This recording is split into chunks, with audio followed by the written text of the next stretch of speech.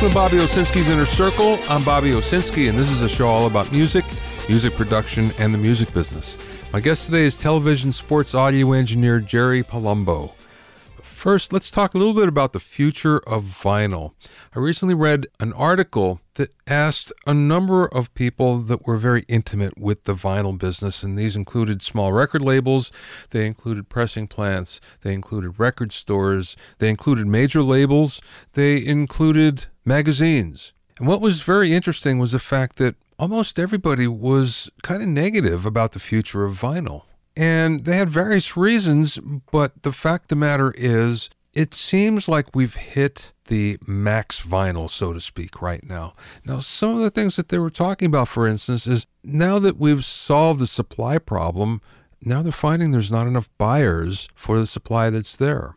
So that's one factor. Another factor is the fact that over the years, there's been a lot of chemicals that were originally used in vinyl records that have been outlawed. So the formulations have changed, which means that the vinyl itself has changed enough for the better, which, that kind of happens with everything. The other thing is vinyl might not be sustainable over the long run. There may be a point in time where vinyl is actually outlawed and that whole business goes away. Now, that doesn't look like it's going to happen in the near future, but it's possible enough that everybody's wondering and worrying about it a little bit. Another of the problems is that prices seem to be driven higher these days.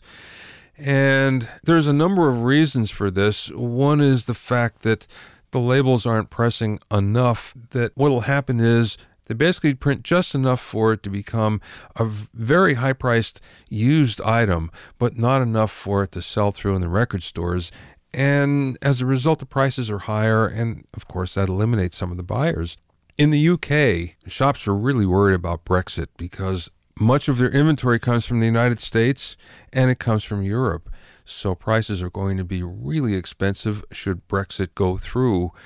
And finally, one of the big problems is the fact that the latest generation that found vinyl, that really loved vinyl, they're buying a lot less. And the reason why is they've pretty much filled out their collections already. So they bought everything they wanted, and now they're not seeing as much as they want, so they're being a lot more selective. All of this put together kind of means that maybe we've seen the peak of what vinyl could be in terms of sales. Now, we knew it was never going to get huge, but perhaps we've seen as high as it will go. If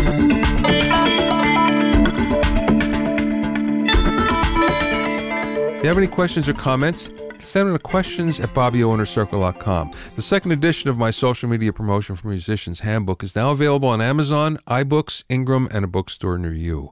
It's the manual for marketing yourself, your band, and your music online, and it covers how to use virtually every important online platform for promotion. Also, you might want to check out my courses at BobbyOwsinskiCourses.com. Now, the next thing I want to talk about is Autotune, which has gotten a universally bad rap, and maybe rightfully so, but if you look at the history of it, it's actually pretty fascinating. When it comes to audio software, Autotune was considered to be the holy grail. And many companies tried it for years and years and really couldn't crack the code. And a guy named Andy Hillebrand did.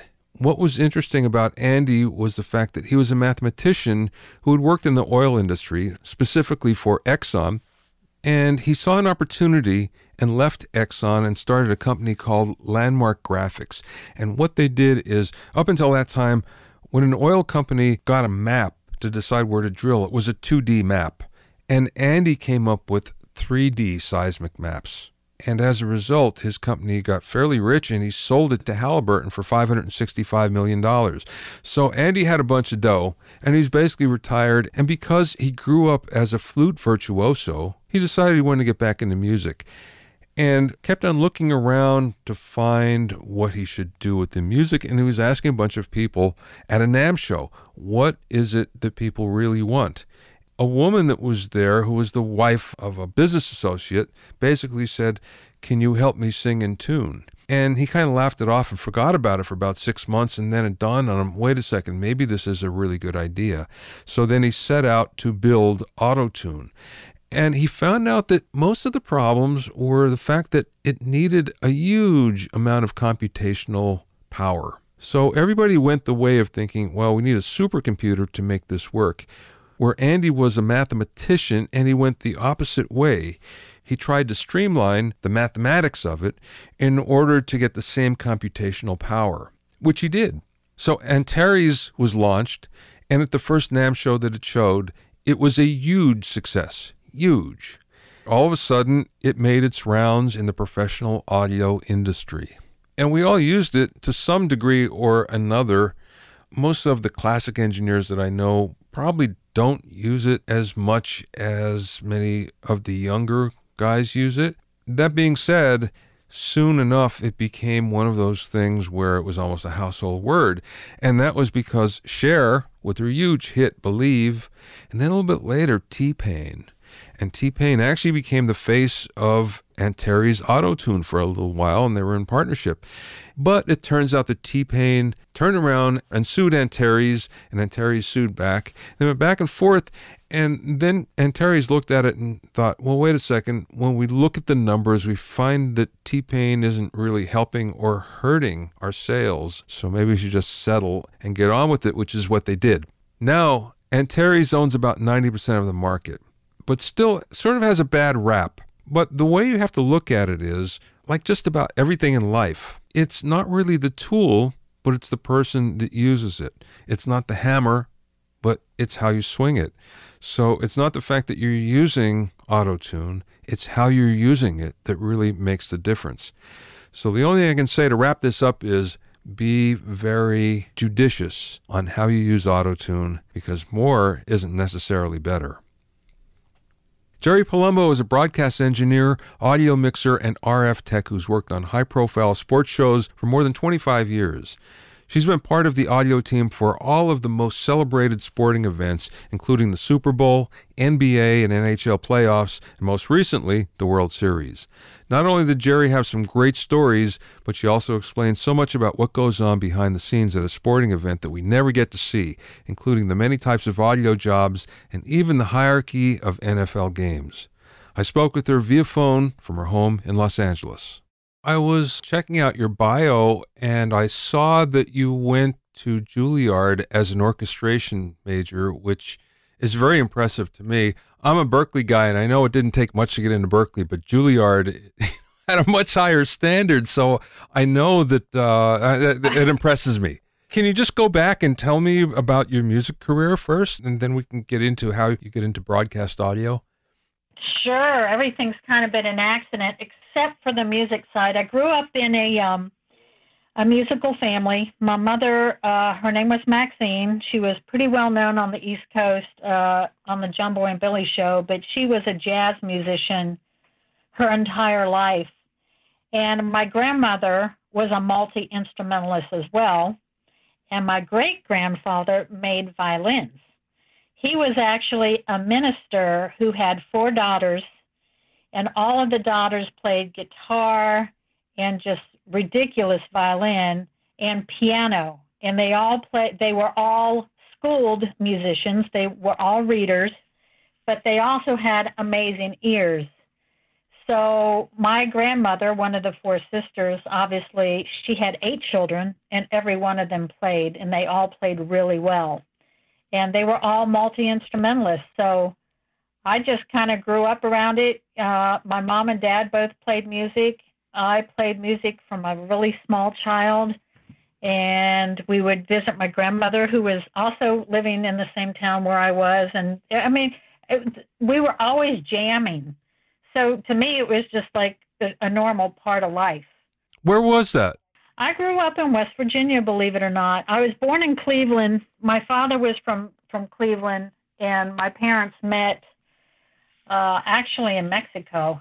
That's another story. But I was born in Cleveland, so we lived in Cleveland the early part of my life, and my dad decided he just didn't want to raise the kids in the city. And in hindsight, I don't know how wise that was to move us to West Virginia, because I think when you're bored, sometimes you get into more trouble, you know. In other ways, I went more into the music side because I kind of went more internally for my stimulation. So maybe it was a good thing. I don't know. But I was kind of bored there. I love it there now when I go back to visit. But I was like, I kind of was a type A kid in a rural town and always looking for something to do, Yeah. And music was kind of my escape. So I was just lucky, So the Juilliard thing, really, to be honest with you, when I was in high school, my band director, he just saw a knack for orchestration and music theory because I had it so much growing up from such a small age that he really encouraged me to go into orchestration, and he was having me doing charts in high school. So it was kind of, I wouldn't say it was easy in Juilliard because that's a performance school. And even though I performed well, I wasn't what I would call a stellar performer on my instrument like those people are. Those people are masters of their instrument. And I was just, I played okay on the piano. I was all right. And if I'd practiced, I would have been better. But I did just have a knack for orchestration, and I think I just got lucky, to be honest with you, Bobby, And then you got a break as an orchestrator. I did. It was the fact that I could do charts that landed me a deal. This guy by the name of Jeffrey Sargo, I don't even know where he is today, and I don't know where this project is. I have a couple of the recordings somewhere, was doing a record, and he got my name somehow because he wanted to take his music and he wanted to go into the studio and record with a bunch of musicians. So he's looking for an MD or somebody that could chart things out. So I kind of entered the picture randomly. Here I was like 19 and he thought I was 27.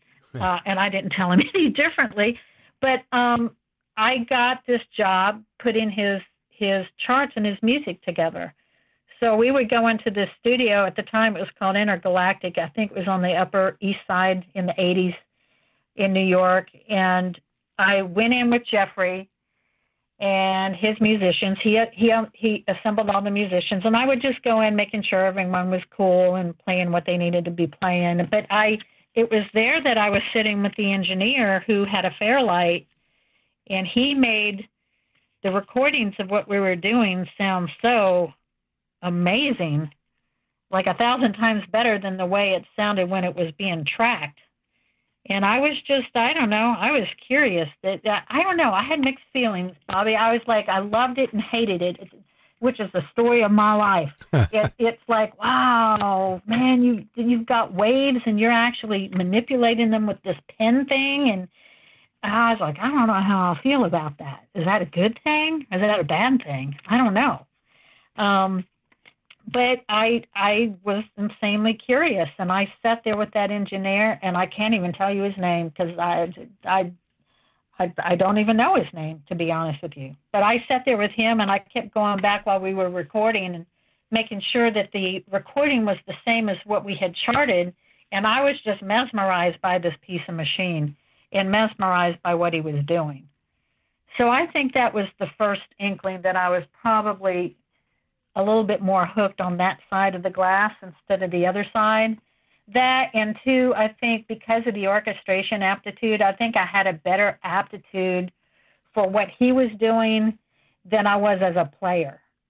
Because I really needed more discipline, Bobby, to be a better player if I really wanted to be on the other side of the glass. Yeah. So it was just kind of an accident.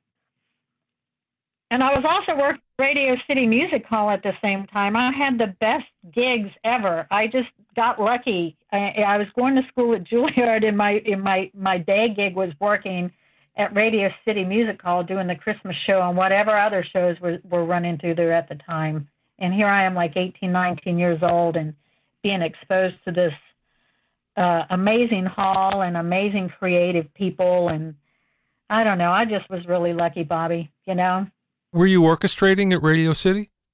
I was physically charting things while I was working at Radio City during some of my down moments on site, but I was not doing it for them. Actually, it was a goal of mine when I was in school to to actually orchestrate for them. But, life took an interesting turn. I ended up on the studio project, so that never happened. How did you get from there? I know you went to post-production. How did that happen? Well, I left New York for a number of reasons. My family was back in West Virginia. I kind of jump all over the place. I went back to West Virginia, and I was going to stay for about a year. I was kind of burned down on school a little bit, but I went back to West Virginia, and I ended up accidentally in this rock band called Stratton Alley. And the band ended up kind of taking off. And we ended up, believe it or not, having gigs that paid us really, really good money. We did a lot of original tunes, and the band ended up kind of blowing up for us. So I kind of ran that for a couple of years, and then moved to Charlotte, North Carolina, mainly because there were more gigs in Charlotte than there were in rural West Virginia. We had to travel to Charleston or in Virginia or Roanoke. We had to go a long distance in order to, pay our bills in that band. So in Charlotte, we were able to play locally more frequently for the same pay, and it just seemed like the right move at the time. So that's how I ended up in Charlotte. And there was a post house in Charlotte, and my jump to there is kind of convoluted too. But while we were dealing with the band in Charlotte, I was doing IT work for First Union, doing land systems and things like that for the bank First Union, which ended up being Wachovia.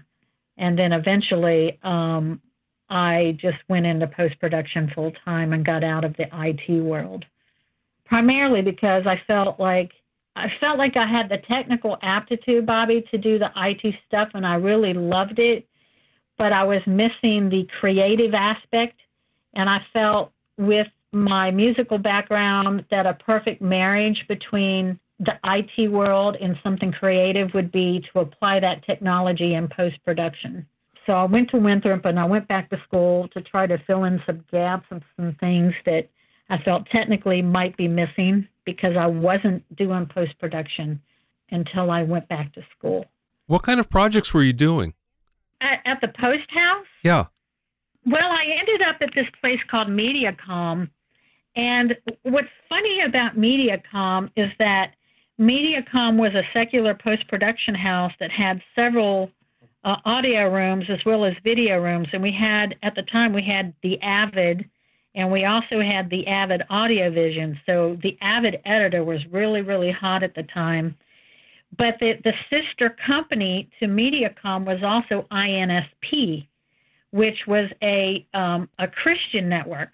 And a lot of the gear that came out of Jim Bakker's Heritage USA was actually the gear that ended up at MediaCom. So a lot of the projects that were in there could be in-house, meaning I would be doing post-production work for some of the shows that were airing on ISP.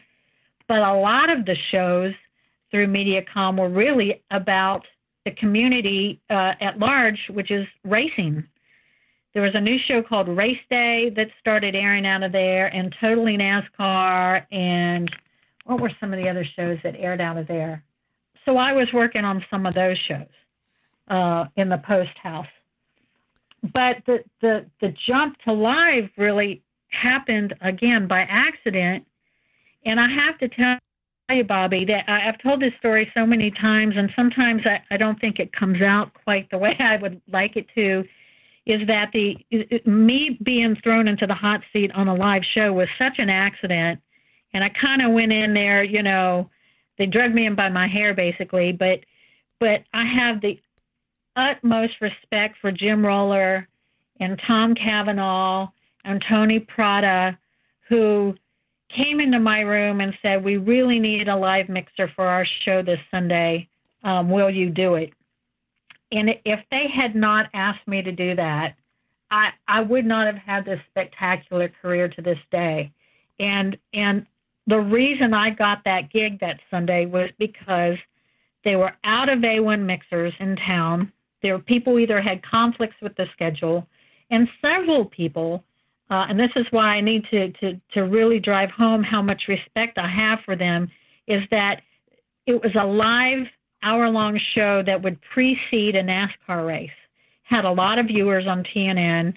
We had 2 site mix minuses, live satellite feeds coming from live on site, wherever. And it was a live show that you were mixing live. And there were a lot of people that just were afraid of that crazy hot seat. And for me, it was an ignorance is bliss kind of thing.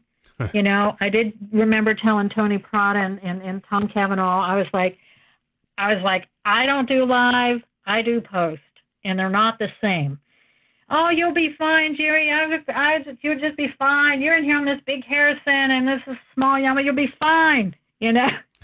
And I tell you, it was hair raising, but I just somehow made it through that show, and it was off to the races really after that, doing remotes, and it was all by accident. And I was like, "Well, you going to pay me to send me where?"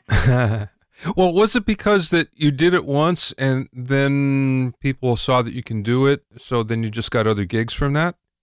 Yeah, because there's a lot of audio people who will do front of house. There's a lot of audio people who will do monitors, which I think is a calling. Yeah. And there's a lot of people that will mix, but there's not a lot of people who will crawl into that crazy truck. I mean, it's utter chaos in the truck. It really truly is a hot seat. There's a lot of pressure in that truck. I mean, I still see it today. The thing that happens in sports that's different than what I see out here in the entertainment world is that, again, the ignorance is bliss, is when you are out doing a live remote sporting event, you are responsible, you as the A1 are not only responsible for your show, all of your tape roll-ins, all of your elements, all of your music, and mixing all of that. Transmission, you're responsible for your transmission, but you're also responsible for comms and dialing in all the communications for the show. So you're really wearing 2 really big, diverse hats. And when you crawl into that truck, you don't know any better. It's just part of the gig. And I used to say for years, man, you need to split off the comms from the A1 and let the EICs do it, because we're busy mixing a show, and we might not be able to troubleshoot your AD chord line until a break, you know, because we're mixing.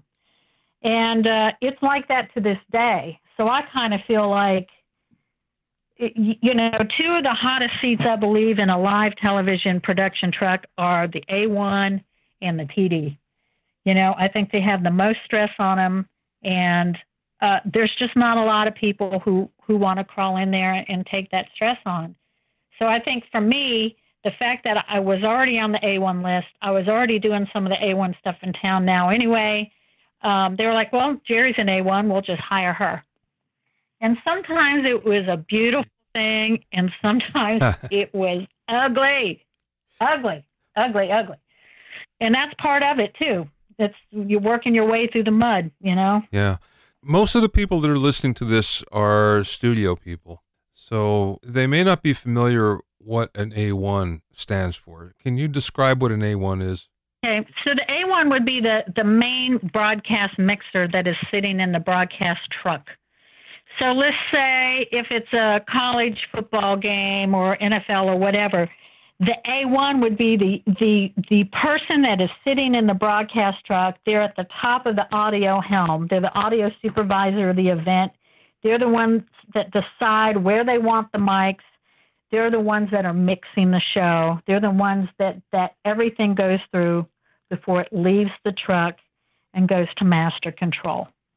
So they are, in fact, in the hot seat. In fact, with sports, I'll break it down for you. The A1 is the primary mixer, broadcast mixer. If you are, let's say, doing NFL, you have the A1, who's the primary mixer. You're going to have a sub-mixer who sits in the broadcast booth and does nothing but mix the effects that you hear on the field. Then you have the booth audio, A2, who wires everything inside the building in the booth. And then you have your field A2 who wires everything in the field that you hear. And then you also have an RF tech, radio frequency tech. And that person's sole responsibility is to set up all that gear and to listen and monitor the RF, set out all the antennas and make sure everything is working properly and keep the RF clean. A lot of times that RF might get dumped onto the submixer. It just depends on the budget of the show. And if you're really lucky, you'll have a comms tech as well. So really, really big shows like Thursday Night Football, Monday Night Football, probably Sunday night. I have not been on a Sunday night game, but I'm making the assumption that they probably have individual techs for those positions. On a normal NFL game, sometimes one person might wear a couple of those hats. But most of the people who work in this environment, as long as most of us have, most of the people that work in that environment have done every one of those positions at some point. So it makes it, one, you have empathy for the A1 because you've been there. Two, you have empathy for the RF tech because you've been there, and there's usually not a lot of ego with the people that have been around a long time because we just kind of roll around and do whatever's necessary to make the show happen. I'm curious. So you've been doing this for a while. How has it changed from when you first started? And I would think that maybe the RF tech didn't have that in the beginning, right? Is that a correct assumption? That is a very correct assumption. In fact, I've moved more into RF teching than to anything else, but it has changed enormously since I started. First of all, everything in the truck was analog when I was doing it, which was, mid-90s moving into, mid-2000s, things started to change more to digital. We started adding, particularly when Fox Sports came into the equation, because first it was ESPN, and CBS, and then Fox Sports came in, and they were a new player, and they seemed to be pushing the envelope when they first came on board. There were a lot more bells and whistles and dings and dongs, and every time a graphic would slide onto the screen, we'd have a new bell and whistle and ding dong that would go off, and they'd want us to roll that in to the show. And how we were rolling our music back there, God, this is really dating me. But we had Brunelli disc, and then we had zip disc that would go into a 360 system. Oh, yeah. And the 360 system was, it. So it was a way for us to hotkey, a lot of our music cuts. So we wouldn't have to upcut something when we bump in and out of commercials, and we could reload our music and, kind of make it somewhat error-free. I do remember rolling stuff off a disc, believe it or not, and you'd have to sit there and cue that stuff up. I've done it off of DATs before. But the 360 system, at the time when we were actually mixing back then, one, we had an analog board. Two, we had the 360 system, and we would roll our music in stereo. Well, when the bells and whistles started happening, we would add another 360 system. So now we're eating up 4 faders of real estate. We now have introduced the EVS and the profile machines, which are now, they have replaced tape playback, which was stereo. And so, your stereo, you got your 2 stereo faders, and now you've got an EVS machine which got 4 channels on it of audio. So now, things just got bigger and broader. And more complex. I started seeing that I was running out of real estate on the board. And then one of the last shows I was mixing for ESPN was when they were starting I'm kind of getting ahead of myself, because when you're doing a sports event, 90% of the time, let's say you had an ESPN game going on, they'd want you to do an international feed, which was usually just effects. So you'd send out a stereo pair, this is before Fine One, of just your effects. And then they could put their own announcers on it and have, various different languages put on top of just your effects. Well, it started to get to the point where they wanted you to roll a separate cut of music. So whenever we'd go to commercial break, they'd want you to roll a different kind of music for the international feed than what you were doing for your domestic feed. So now I introduce another digicart machine. So it's like, well, how many hands do we need to have in order to make this happen? Yeah. So, so as a mixer, you're starting to raise your hand and you're going, hello, we're kind of, how do you expect us to do this? Well, then now you start to look at the Inco machines and other things, and today the Abletons, where you can, hit multiple buttons and send out stereo buses. We did not have that then. So you had a lot more bells and whistles. Now you're starting to get into the digital age where you still have to dial in your comms, you still have to mix your show, but now, because there was no standard in the trucks at the time, you're starting to see a hybrid of analog boards, you're starting to see digital boards, and then you'd walk into the truck where you would be fully confident that you could figure out an analog board, and you would have this vertical learning curve on some of these consoles where you're buried deep in menus in order to just, turn up an EQ. You know what I mean? Yeah. So the pressure's higher and higher on what I call a same set shoot date, which is an MBA is a same set shoot date. You show up at 6, 7, 8 o'clock in the morning and you go on air 6, 7 hours later or 8 hours later, whatever it happens to be. But during that period of time, you've got just that day to get things figured out and set up and routed and faxed, and it started to get crazy. It was like, oh my gosh. In fact, one of the straws for me actually involved the Lakers. And it was when, I don't know if you know who Sue Stratton is, but she was the producer for the Lakers television telecast for years. She's an icon, basically, as a producer in sports. And Sue, this is right when a new production company was coming into play about 8 or 9 years ago, and Sue was starting to go into retirement, and the new production called me. I was in Charlotte at the time. They knew I would do some of the side-by-sides in Charlotte, and they're like, Jeri, will you do our Laker feed, when we come to Charlotte? And I was like, well, let me do some due diligence. I'll mix your show. If I know the board, if I know the EICs, and because I want them to have a good show, and I want to have a good show.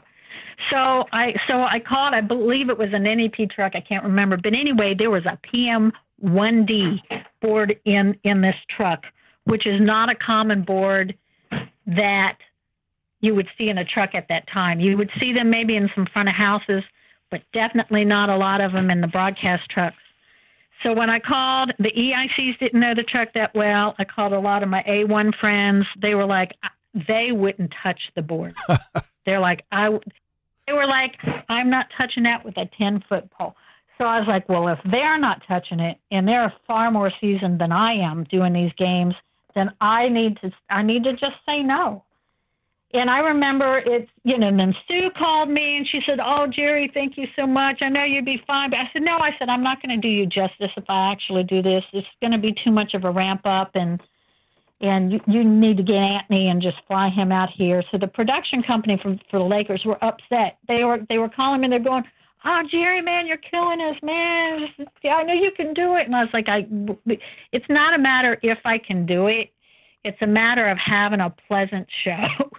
And I just didn't, if I'd had a set day before and had time to ramp up, then I would have done it. But I just, and that was when things started to change for me too. It was like you're getting a lot of things that could be either digital, or they could be analog, or they could be a hybrid.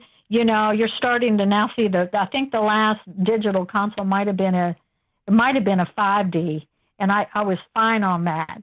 But there was no consistency on what you're going to find in these broadcast trucks. And I started to go, I'm doing the audio in the truck, I'm doing the comms in the truck. There's a profound amount of stress. And I need to work smarter for me. Now I will still go mix and I'll still do a few things if I know the front bench production, and if I know the truck, I'll still do it. But I really, really started doing more RF teching, and that had its own challenges. And it was just, to me, just as exciting as being in the truck, but it was just a completely different element, Yeah, yeah. So and it's kind of like that. I mean, I took Eric to go see an NFL show, and I just threw him in the truck for the hour before the show went up on the air, and I didn't tell him anything. I just wanted him to watch my friend Jeff Cohen, who's an amazing mixer, and I just thought, people don't have any idea what goes on in that truck and how chaotic it is. Yeah, yeah. Well, you've worked on a lot of different sports. Is there a difference between them and how you approach them? Yes, there is a big difference between them. How you approach them in the truck isn't much different, but how they're all wired is extremely different. NFL, for example, always has a set day, which is the Saturday prior to your NFL date. So you have plenty of time to fax everything out and suss everything out and get everything wired and troubleshoot. So it makes it for a really pleasant experience. Some of your bigger NFL games, your college games will be like that as well. Major League Baseball, some of your big events will have a set day. Some of your smaller events might be a same set shoot day. When I say bigger events, meaning your national games might have a set day to them. NBA is always a same set shoot day. So it's usually a grind to get that up and running. But the inside of the truck really is not any different in the approach between all of the sports. And hockey, I need to add that in there too. That's a same set shoot day as well. But the way they're all wired are clearly completely different. I just happen to like the NFL because I like the sport. They like to do a lot of really fun and tricky things. Now, I think when I saw you at lunch, I had just come off of the World Series with Joe Carpenter and David Heffelfinger. Those two guys, they do the series every year, and they wire things a little differently than what you would normally see during a season, and they are so good at what they do, and it's such a cookie cutter for them year after year that they win awards because of the things they do. Like some of them will actually put, let's say, this is for an example, it could be another kind of wireless pack, but some of them will actually put let's say an SK250 transmitter in the bases, and they'll drill a little hole, and they'll put, I think it's maybe a Mickey 2 mic element, which is a little tiny lavalier, and they'll drill a hole just big enough to stick that little Mickey 2 through. So you're getting all these effects and all these things that you would never hear on a normal baseball game. And that's why they win awards. They go over and beyond to give you these special effects. So the inside of the truck is not really approached any differently, but everything on the outside is completely different. The kind of mics you use, how long it takes for you to set them up, how many people you have on your crew, they're all different. I'm curious, how many audio channels, would a typical baseball game or NFL game be using?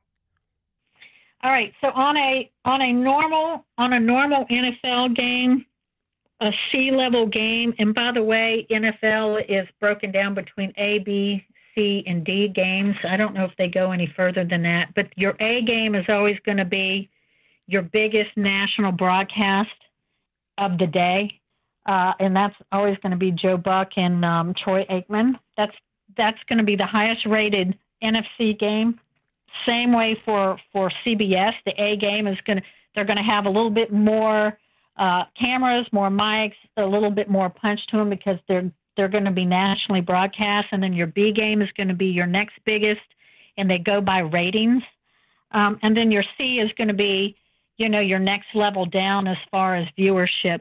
But on a normal sea-level game, there's about 85 channels of audio. Wow. On the Thursday night game, I believe that there were 168 channels of audio.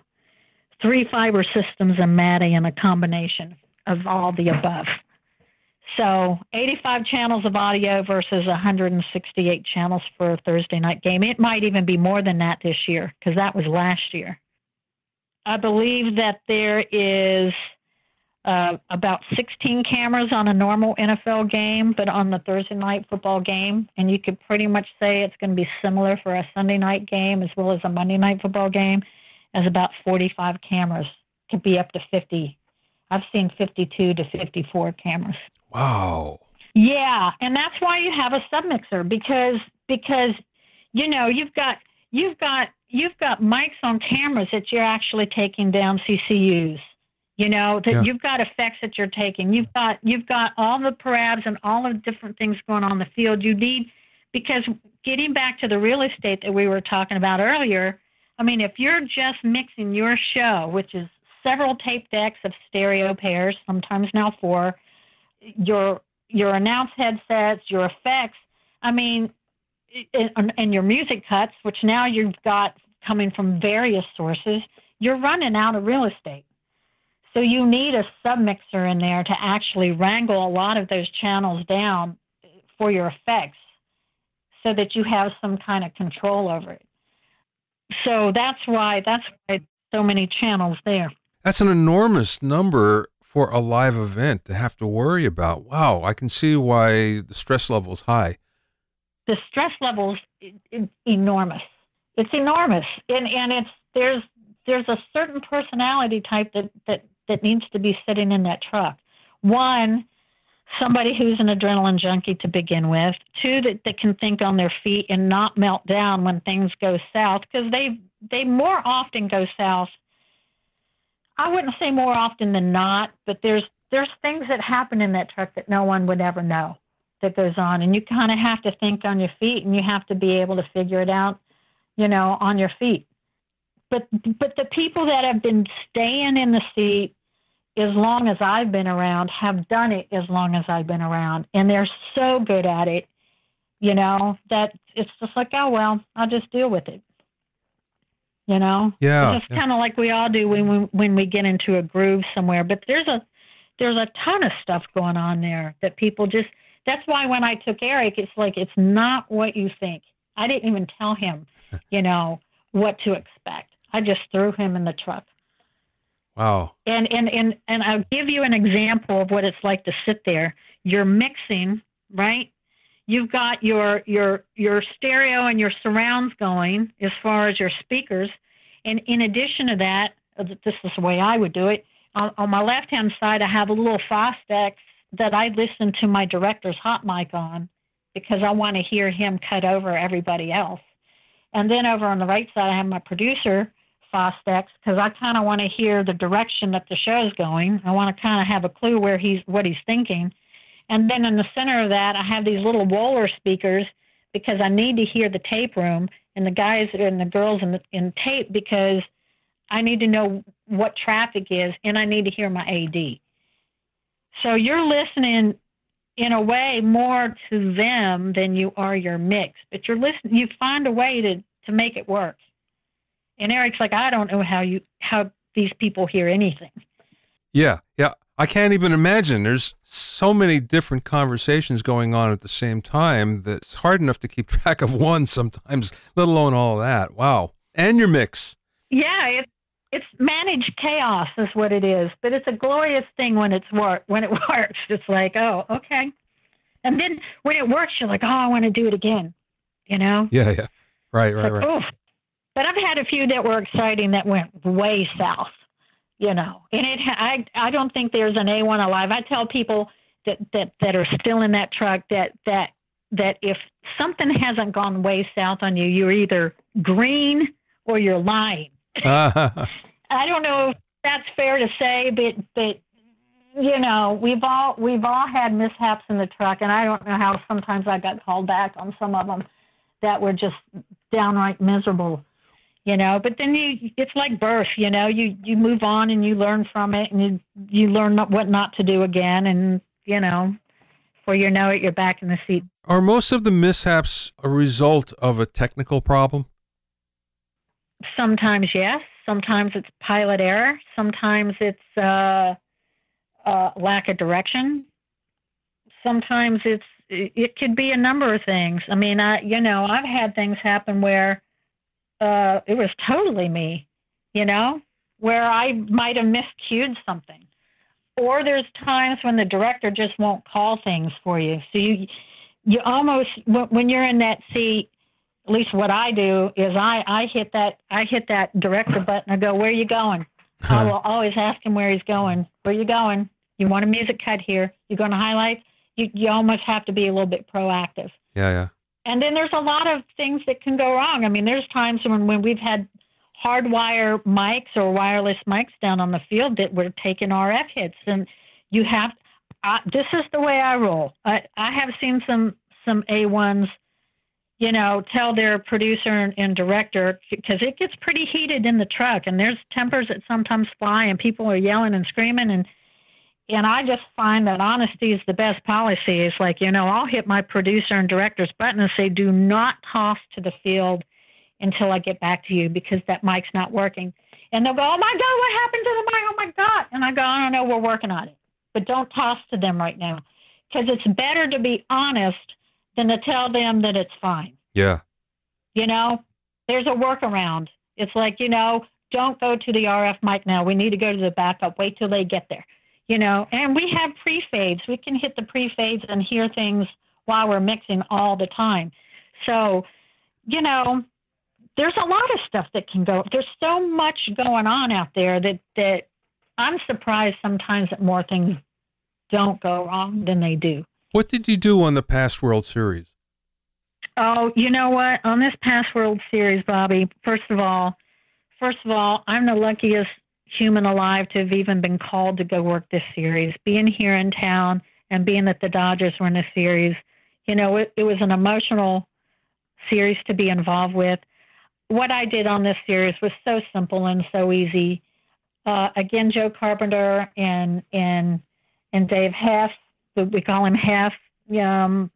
Fox Sports called me. I had actually been booked to go to Romania for another event. And on a series like this, they have so many audio positions that they've got their crew that's got this dialed in that travels and does the series because they do the whole season. So what I did was I was assigned to the third base dugout, which happened to just be the Dodgers dugout. We had a headset and a stick mic there that we would normally use during a regular series. If it wasn't the World Series, we would use that headset. There's one in each dugout. Let me back up and say there's a headset and a stick mic in each dugout, so that during the third inning and the sixth innings, during a normal game, they normally toss to one or the other coaches, and they have a little chat for a minute, and they might talk to a player, and you put the headset on them, and you go about your day. Well, this was wired in the same manner, except it was there in case we needed it. So my job was really just to manage and babysit that. That's what I did on the series. I didn't have all the crazy chaos, and they had so many audio people that they would have 2 or 3 people doing the pregame show. They'd have one of us in the third base dugout, one of us in the first base dugout. The person in the third base dugout would also go to that team's locker room in the event of a win or a loss. Same thing with the first base dugout. They would have 1 or 2 RF techs. They'd have 1 or 2 people in the booth. They'd have one person doing a submix. They'd have one, maybe 2 people doing comms, because it's such a big show that there's one person in each position just to make sure that everything's going to go smoothly. Wow. So I just, luckily enough, was sitting in the Dodger dugout. Doesn't get any better than that. Yeah, definitely. Pretty dang cool. And it was just luck. It just happened to be where I was sent. And to be honest with you, Bobby, you know, I have so much respect for Joe Carpenter. We call him Carp, and I've known him for a long time. I have so much respect for the crew that wins Emmys every year that does this. And I was just delighted just to be on the call list, you know? Yeah. And to be there and to be with the guys and see their highs and their lows and the coach and all the people that work for him. It was just, I don't know. To me, it was just, I felt like the luckiest person in the world to have gotten that and to be in that position. At least on baseball, I've been in the truck for a little bit on local games, and I've been on the field a little bit with some of the audio people. And this was a long time ago. And that's one of the reasons why I asked you how things have evolved, because I don't remember it being that crazy and that chaotic when I was around it, be it only for a short period of time. So that's why it's very cool to hear the real stories of what it's like right now. Well, you don't see that unless you are, when you're really going to see it is like the hour and a half prior to going to air. Ah, I see. You know, and kind of don't want to be around the A1 sometimes when all that's going on because there's so much happening in there. But people I don't think they really know unless they really see it. Sure. You know, how nutty it really is. But at the same time, it's exciting, Bobby. It's exciting and it's fun. And when you do it, just like, oh my gosh, that rocket did not explode on the launch pad. I want to do it again. Yeah. You know? Yeah. Like, oh. Jeri, last question.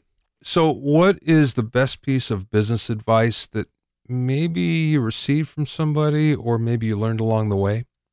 Business advice that I got from somebody else or what I would pass on to someone? Either. Or both. Or either or both. Well, first of all, I think that if you're a freelancer, I think it's really important to get a good accountant that understands the business and your write-offs and can help you navigate that. 2, set up some kind of retirement account that you put the money in yourself, because some of what you do out there has some unions to it. Some of them does not. Always squirrel some money away while I call making hay while the sun shines, because you will be rabidly busy, and then you'll have a what I call the slow season, where the phone doesn't ring as much, and I think everybody that's a freelancer freaks out on this roller coaster and goes, oh my God, I'm never going to work again, and then it ramps back up again, and then you're busier than you don't have time to even visit family. You get so busy. So I think knowing how to squirrel money away while you're making hay, so that you can kind of cruise while it gets slow, because it will always ramp up and down. Have faith, work hard, learn everything you can about your business. And a big one is, and this is not even a sour grapes thing, this is a reality check. I think that sometimes, and some girls get it, I think, sometimes a little more than guys do, just by design. But I've always worked around truly amazing people, but not everyone is going to like you. And right. If you get into a clique or a group of people that just don't want to see you succeed, I believe that it's in your best interest to find your path that suits you. Because my belief is, go where you are celebrated, not where you are tolerated.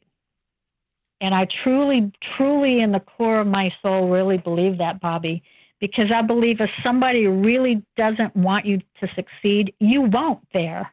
That's not the place for you. Find the place where people celebrate what you're bringing to the table, and you will always flourish. You will always succeed if you surround yourself with that.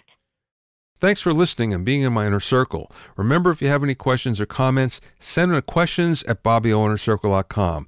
To listen to other episodes of Bobby Owsinski's Inner Circle, go to BobbyOwsinski.com and select the podcast tab, or you can go to BobbyOInnerCircle.com or find it on iTunes, Stitcher, Mixcloud, or Google Play. At BobbyOwsinski.com and BobbyOInnerCircle.com, you'll also find a sign-up form for my newsletter and for alerts to new podcasts.